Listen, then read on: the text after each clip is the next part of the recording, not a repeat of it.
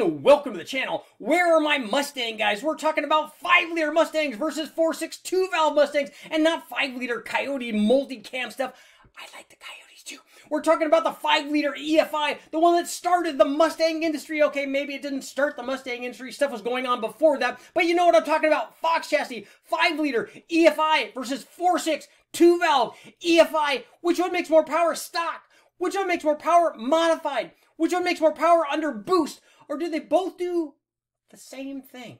In this video, we're going to compare a 5-liter 302 Ford Mustang engine to a 4.6 2-valve Mustang engine. We're going to compare them stock, we're going to compare them modified, and we're going to compare them both with centrifugal superchargers. Before you start making your comments about apples to apples, please know this. There's no way for us to run them with the same cylinder heads because one of them has an overhead cam motor. There's no way to run it with the same camshaft because one of them's an overhead cam motor. We can't run them with the same intake because one of them's an overhead cam motor. We could, however, run them both with the same supercharger. So maybe there's apples there after all. To get things started on a comparison between the EFI 5-liter Ford and the motor that succeeded it, the 4.6-liter 2-valve Ford motor, we're going to take a look first at the 5-liter, the original. And this was a stock motor that I ran, basically a wrecking yard deal. Long tube headers. We had a good management system on it. We didn't run the factory EFI. We ran a Holley HP management system, hooker engine 5/8 and long tube headers, open throttle body, no accessories. You know, this is kind of an optimized version, which is why it's making more than the rated 225 horsepower that the factory tells you that they make. But run in this condition, let's see, yeah, everything was stock on this. We also had 36-pound injectors, not because the injectors will make more power on the stock version, but because we needed the larger injector to flow the amount of fuel once we made our modifications to it. So running stock trim, our 5-liter Ford produced 260.5 horsepower, so we'll call that 261 horsepower, and 321 foot-pounds of torque. And here's what happened after we added now you could obviously do any number of different modifications to this, but we added a whole trick flow, basically a top-end combination, because that's kind of what you're going to want to do to a 5-liter Ford. Every component of the 5-liter Ford is limiting. So if you just do cylinder heads, they'll be worth a little bit. If you just do a camshaft, it'll be worth a little bit. If you just do an intake, it'll be worth a little bit. But the problem is that if you only do one of those, the other two things are going to be holding it back. So we basically replaced everything. And here's what happened when we did a heads, cam, and intake on the 5-liter Ford. You can see we picked up a lot of power. We put a set of trick flow 11R heads, and they were 171 11R heads.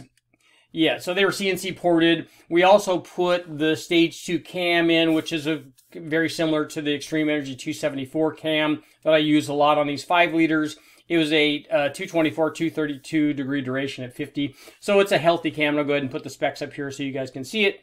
It had a TFS track heat intake manifold, the 75mm throttle body. We retained the headers, and this also had a set of 1.6 roller rockers on it. So this thing made 391 horsepower, 390.9. We had an interesting little kind of dual torque peak here, though, although it made peak torque of 372 foot-pounds down here at 4,200. It was still 371 foot-pounds out at 5,000. So it's kind of a nice little combination with the fuel-injected deal. Now, what's going to happen if you put heads, cam, and intake manifold on there? It's going to make anywhere between 350 to 400 and maybe a little more than that, depending on which combination you select. In fact, I'm going to go ahead and show you real quick. Here's what happened when we replaced the long runner EFI intake with basically a dual plane carbureted intake. In this case, it was an RPM air gap and a 750 Holley on it. It made 402 horsepower. Torque was very similar to the long runner, a little bit less than the peak. And then if you want even more peak power, you obviously can go to a single plane, this was a funnel web, and then peak power went all the way up to 415 horsepower. But take a look, you lose a lot. Basically below 5,500 RPM, the single plane is kind of not a great choice for this 302. But if you want lots of big peak power and you want to keep revving it out there, obviously that's one way to go. But now let's take a look and see what happened when we combine the fuel-injected motor or our modified 302 with a little bit of boost and kind of see where we go from there. But first, here's a recap of our naturally aspirated mods on the 5-liter.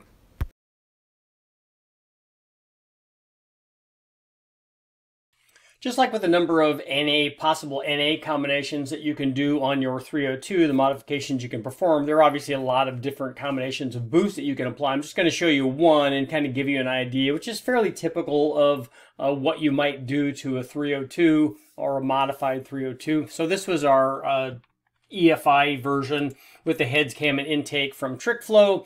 It was basically a stock bottom end with the TrickFlow Stage 2 camshaft, the TFS 170 11R CNC ported heads, and the TrickFlow Long Runner EFI intake manifold. And to that, we added a TorqueStorm supercharger. You can take a look and see what the results are here. So that pushed our peak power up to 638 horsepower and 545 foot-pounds. And the same thing you could get with, the right size ProCharger, Vortec. You could, and a turbo obviously would give you a different power curve. You could put a Kenny Bell on. I mean, that's the great thing about the 5-liter is there's like almost an infinite number of different possibilities that you could apply to this combination and make very good power. So this is a real good indication. The TorqueStorm worked very well. I liked it because it was easy to bolt on. We didn't have to drill a hole in the pan or anything.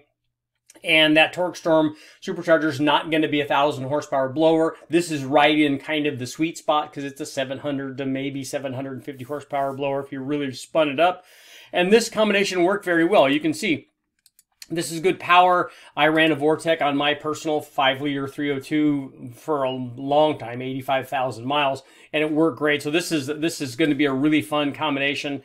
This had an 8-inch crank pulley and a 3.25-inch blower pulley. Good combination. So now let's take a look and see what happens when we make similar modifications to a 4.6-liter 2-valve. Now here's a recap of the power gains offered by the TorqueStorm supercharger.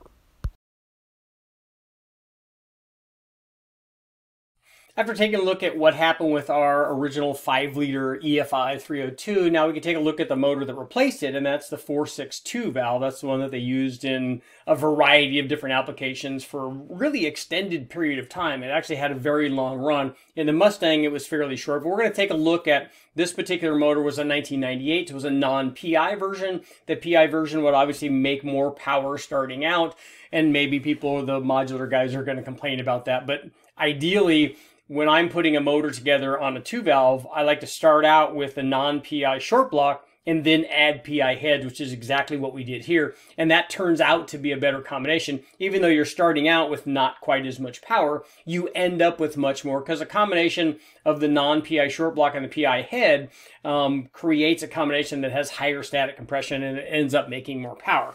So we ran this 462 valve, this 1998, in the same condition that we ran the 5-liter Ford in, meaning that it had no accessories, it had electric water pump, it had 1 5/8 long tube headers, it had an open throttle body, and we ran it with a fast management system, so we optimized the tune on it. So run in this manner, this combination produced power numbers that were fairly close to what the 5-liter did, and not surprisingly so since it was rated at 225 horsepower by the factory. But it produced 266 horsepower, and torque was at 343 foot-pounds of torque. So here's what happened when we did our modifications in a similar fashion that we did on the 5-liter Ford. You can see peak power, like with the 5-liter, peak power was up dramatically. We lost maybe a touch down low because we put some fairly good-sized camshafts in this thing. Take a look at our description here, but the peak power was 393 horsepower. Peak torque checked in at 383 foot-pounds of torque. And to this combination, we added the Extreme Energy 274 cams, the non-PI cams, so they were the lower lift cams. They were the 500 lift versus the 550 lift. We added a set of Total Engine Airflow CNC-ported PI heads to our non-PI short block and a PI intake manifold. This one was run with the stock throttle body and elbow, which actually restricted power a little bit, and I'll show you what I'm talking about. Here's what happened when we added an AccuFab throttle body and elbow on this thing. See, the power picked up. We were actually up over 400 horsepower, 405 horsepower. Peak torque was 394 foot-pounds. So again, you could do a little bit more induction work. The PI manifold actually works fairly good. It's a good combination of both power and torque production. You can see this thing, even though it was 4.6 liters, it had really, really good torque production. So in modified form, our 4.6 liter 2-valve actually made a bit more power than our 4-valve did. So now let's take a look and see what happened when we added boost to this. And just like with the 5 liter, we added a number of different versions of boost to our 4.6 2-valve. We ran this thing with a Vortec and a Kenny Bell and turbos and all kinds of stuff. So let's take a look at what happens when we added some boost. Here's a recap of the power gains on the naturally aspirated 4.6 liter 2-valve. So just like with the 302, I'm going to show you what happens when we added boost to our 4.6 liter 2-valve, and we kind of get a comparison.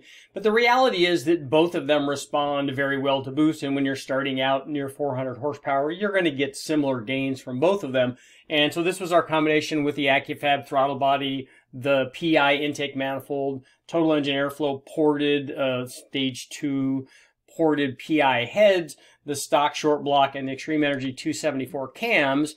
You know, when we're NA, we're making 405 horsepower and 393 foot-pounds. Here's what happened when we added a Vortec supercharger. And we'll take a look here.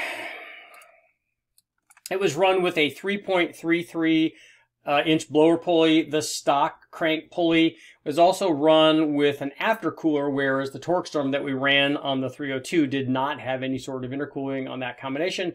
But the thing is, and I know guys are going to want to compare this and see which one makes more, but the reality is they'll both make similar power because they both started out making similar power. The Vortec ultimately could make more power than the Torque Storm because it was basically a bigger blower. Probably the reason that the 2-valve here didn't make quite as much as the 302. It made 623 or 24 horsepower. Peak torque checked in at 546 foot-pounds of torque, so it did very well. It had slightly more boost, about 11.5 pounds, compared to 10 pounds with the Torque Storm combination on the 302. But a couple things happened here. One, we ran less timing on this 4.6 valve as I look back through the data. And also, it was equipped with the aftercooler. And while that would improve the charge cooling, you know, it would reduce the inlet air temperature. It also, that size core is starting to get fairly restrictive at this 600 plus horsepower power level. We know that from additional testing that I did on a 351. When we replaced that core with a bigger intercooler, we definitely picked up power. But the important part of this is both the 5 liter and the 4.6 valve, you can get obviously a ton of extra power with them with the typical kind of heads, cam, and intake deal. And then they respond very well to boost. Just depends on how much power you want, how much boost you're going to supply, and what you're going to do it with, whether in this case it's a Vortec or a Torque Storm, you know, a Kenny Bell, a Paxton, a ProCharger, or even a couple of turbos. Let's get to our conclusion. Here's a recap of the power gains offered by the Vortec supercharger.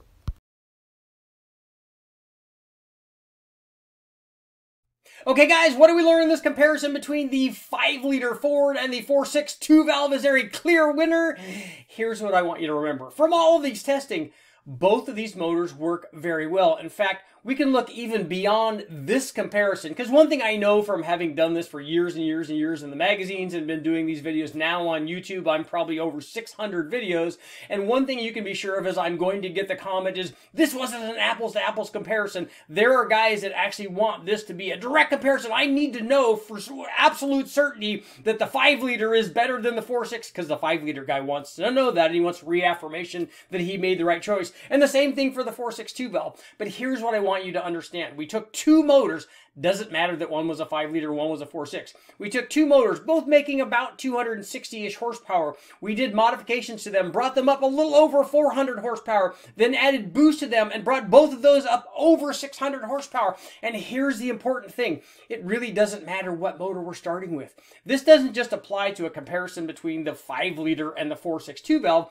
It actually applies to a comparison with any motor. We could have run a Cadillac, an LS, a Boss 302, an inline 6-cylinder, a 4-cylinder Honda. It doesn't matter. We're going to start out at some point with our NA deal. It's going to go up to here once it's modified, and then it's going to go way up to here once we add boost. And Every motor does that. So what you should get from all of this is whether you have a 5-liter Ford or a 462 valve or any other motor, is that good things happen when we add boost, especially when we add it to something that's modified. Armature holder, make sure to like, share, subscribe, ring the bell, do all that stuff. More testing coming up.